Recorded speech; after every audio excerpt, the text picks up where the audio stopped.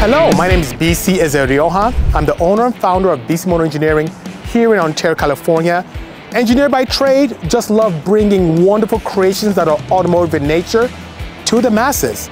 And behind me are two great examples of kind of the crazy things I tend to build, where I tend to celebrate the past while using modern technology to make them even more exciting. Speaking of exciting, right here is a Porsche 935 M16 tribute vehicle. And you can see from the rear how it really encompasses that beauty and panache of Group 5 racing from the 70s and 80s.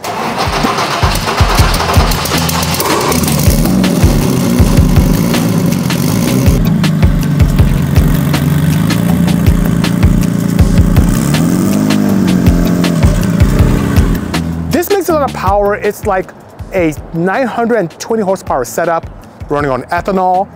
Is just a blast and fun to drive. However, because it's still petrol-based, I, as a builder and engineer, always had that slight guilt. Guilt in what I was using to propel this car and what hydrocarbons were emanating from the tailpipe. So that led me to explore something very exciting, which is electrification. And behold, the Bisimoto K3V. This is a Porsche 935 Kremer 3 using original molds from a Kremer K3 race car, same Group 5 type of environment. The original chassis was a 1984 911, and we meticulously grafted this body kit to this chassis. But what's even more interesting is, in the mid-rear of this chassis is an integrated motor, transaxle, and inverter for 636 electrified horses.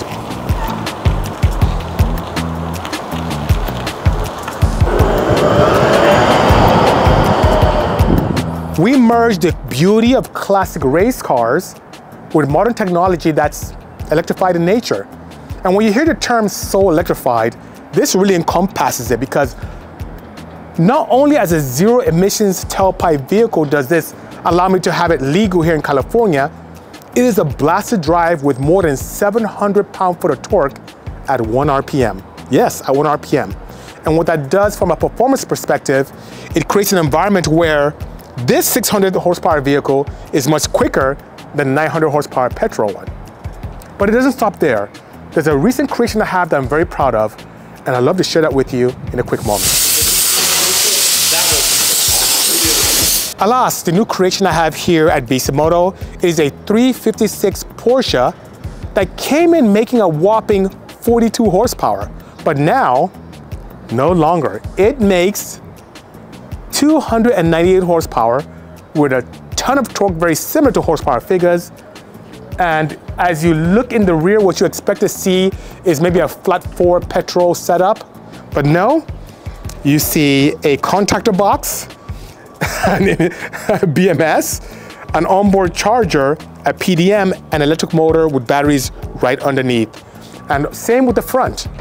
One thing that makes this vehicle extremely unique is the fact that when you look into the compartment where the driver sits, it looks factory. These analog style gauges do tend to give the driver any information that's pertinent to what's going on in the vehicle. And at first glance, it looks analog and factory, but if you pay attention above and beyond the 160 mile per hour speedometer, the RPM or the tachometer doesn't stop at 8,000, it goes to 18,002. Yes, the red line for this electric motor is 18,200. And then we also have a battery setup as well to show the state of charge and battery temperature right underneath. So the driver is constantly informed on what's going on. And as you sit in the car, it just reminds you of things of the past. It kind of makes you think that you're still in the 50s and 60s, because everything just looks absolutely beautiful and factory.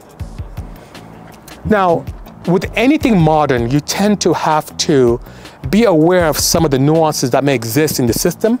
So there is a drop-down AEM dash here, which allows the driver to also, if need be, see more important or pertinent information around state of charge figures, around torque, any errors that may occur. individual battery cell capabilities and so on and so forth and information. And Jonathan, did you take the key? He took the key. Jonathan. Okay, thanks. Yeah, that's it. You could just fake it. See, you don't hear anything at all. Yeah, you don't even hear the keys. Come on. Okay, there we go. All right, so when I turn the ignition on, you have the opportunity to see a nice dance of the gauge cluster, which is pretty cool. Just showing that everything is proper. And you can also see the AM dash has some important information, everything from power output to battery temp to throttle position and high voltage as well. And even the odometer just show how many miles are on there. But I tend to tuck this away because, you know, we want to be able to bask in everything that's original and classic.